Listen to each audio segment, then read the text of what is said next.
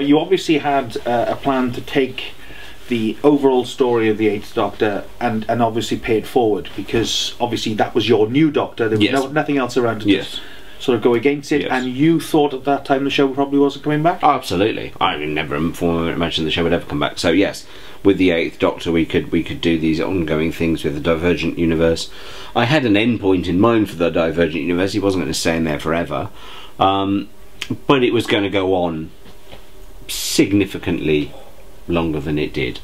But then when the show was announced that it was coming back, Jason said to me, actually, you know what, I don't think we should do the Divergent arc, because if we're going to start picking up new people to Big Finish because the show's coming back, I don't want to have something that is inaccessible because they're suddenly going to feel they've got to buy the last 20 stories because it's all set inside the Divergent Universe. And it was the only time in the whole 9 years of Big Finish where Jason said to me, I'm asking you, could you bring that to an end? And I had no hesitation. The moment he asked me that one, yep, fine, sorted. So we did, literally, boom, cut that dead, did the next life, wrapped it all up, and all I did was take some of the stories that would have been Divergent Universe stories and just release them normally. Now, if I remember correctly, that Terra Firma came, didn't it? That was the story where... Terra Firma was a story that I just said, I always knew there was an end to the... And that final scene of the next life, of them walking through, opening a big door, going, where are we? Open the door, and 10,000 Daleks turn around and go, rah, rah, rah, and Davros says, welcome home, Doctor, was in my head when we wrote Zagreus. I knew that that was ultimately, in 4 years' time, that was where we were going to end up. As it is, we ended up there 2 years later. But that was always there. So Terra Firma, in the sense of a Dalek story with Davros and the Eighth Doctor, in that incident, that was there. That story, I mean, a lot of the stories, I can honestly say that a lot of the stories I can remember and thoroughly enjoyed. 95% of every single Big Finish I probably enjoyed. But that one stays with me because it's the one where Davros wins. And of all the characters, the Master, Davros, a few of them, none of them really sort of have the intellectual heft to really beat the Doctor. Well, that was just an amazing moment. It's because Davros is an... I'm not going to go into but he's an interesting character because he's not... strictly speaking, he's not a villain. I never wanted to portray him as a villain. If you look at what I'd done with him in the Davros story, release number 49, deliberately Lance and I had worked out not to portray him as a villain. He's totally amoral, but that whole origin story of him and everything was there to show him as a real 3D person. Ditto when we did Juggernauts. He's a smart, intelligent man, and he works out this brilliant plan with the mechanoids and the managing to convince Mel that he's just a man in a wheelchair.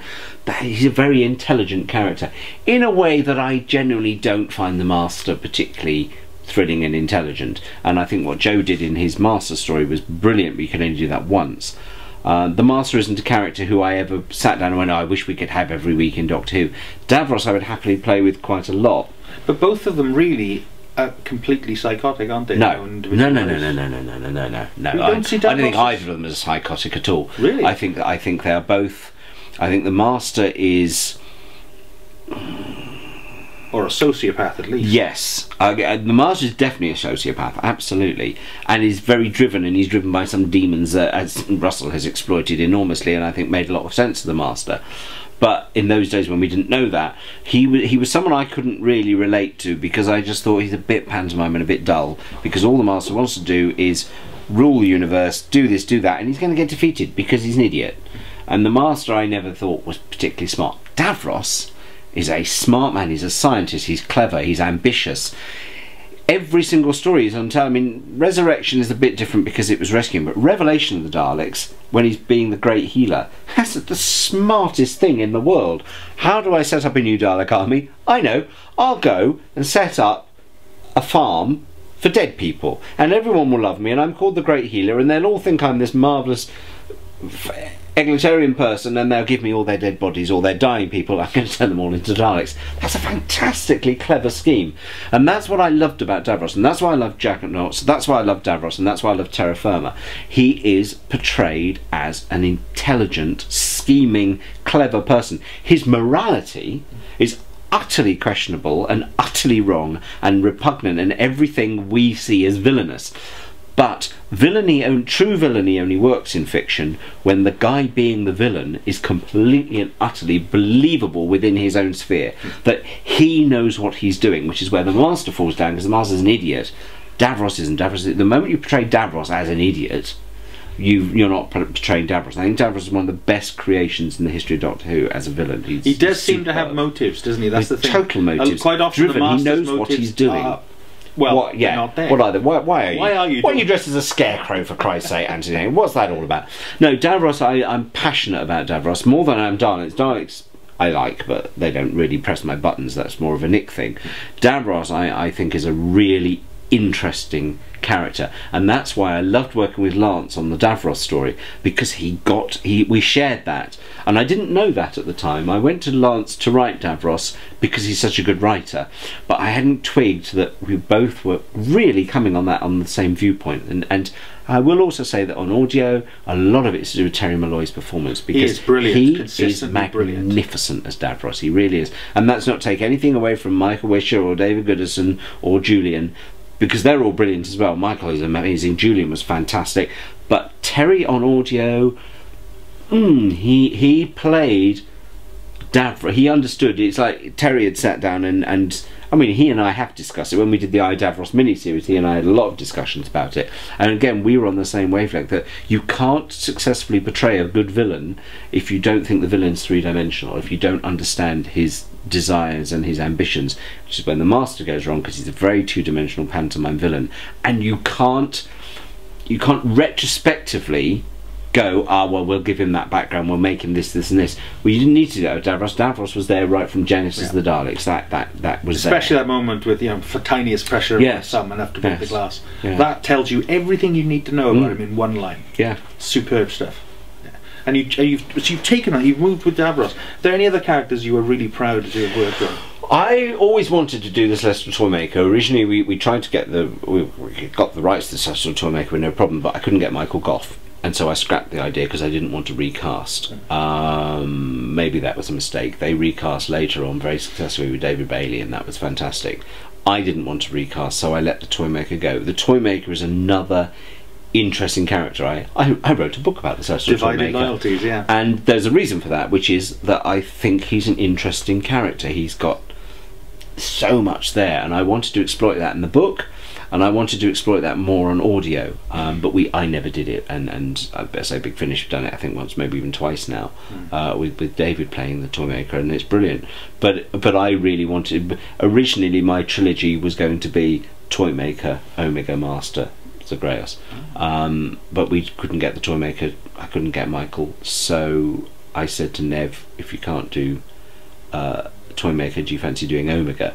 And he then created the best thing you could have done with Omega, which is that story, which I love. And you see, I was talking earlier about using audio as a medium. How brilliant is that? I'm sorry, I'm going to blow it for anyone that hasn't listened to it, but I don't care, because you should have listened to it by now. But you have the Doctor in it for 3 episodes. Yeah. And because it's audio and it's Peter Davison, you assume it's the Doctor. And then at the end of episode 3, the TARDIS arrives, the Doctor walks out and goes, what's going on here? And you're going, oh my god, that wasn't the Doctor. That's where audio is brilliant. There's another example of that very early on in Whispers of Terror, where there is a character who's in it all the way through, but he doesn't exist. He's in somebody's imagination. And it's only when you realise that towards the end, and the blind guy goes, but what about such and such? And you went, who? There's no one else in this room. And because he's blind, you suddenly realise that all the conversations that he's been having with this other character, when other people have been in the room, they never interacted. But you don't get that on the first listen. It's only when you know it, you go, oh, that's brilliant, Justin's writing's clever. And Nev did exactly the same thing with the Omega. audio version of The Sixth Sense in many ways, or yes, I suppose so. I mean, The Sixth Sense came after much later, both of those, I think. Yeah. But yeah, I mean, it's a clever trick. It's a very, very clever trick. I have to say, I do think The Sixth Sense is one of the best movies ever made. I love it. I think Shyamalan's when he's on all cylinders, He's a brilliant director. That and The Village, I think, are fantastic. Unfortunately, he also did Unbreakable and that terrible. You don't like Unbreakable? I don't like Unbreakable. Go and stand in the corner. No, I don't like Unbreakable because it's so dull and predictable. Really? Yeah, I could see it coming from a mile off, which I never did. The first time I saw The Sixth Sense, I didn't see it coming. The Village I did see coming. The moment The Village started, I was with my other half, and I turned around and went, this is set modern day, they're going to run out the village and it's all going to be modern day outside. And he went, shut up, because it hadn't occurred to him. But it didn't alter the fact it's a great movie. Ironically, the opposite happened to me with Sixth Sense. I worked it out very early on. I wish I had. I wish I was clever enough to have done that, but I didn't. But then when you watch it, I didn't with Unbreakable. You see, that's the thing. No, I see Unbreakable. I think probably I was really looking for tricks in Unbreakable. I thought he's going to be tricksy in this, and there's so many tricks going on it. I just think it's a mess of a movie. Whereas I love The Village, and then I hated that awful one he did with Mel Gibson. Is it Signs? God, that's a terrible film. Signs. Signs. Oh, I love that. Terrible film. Oh.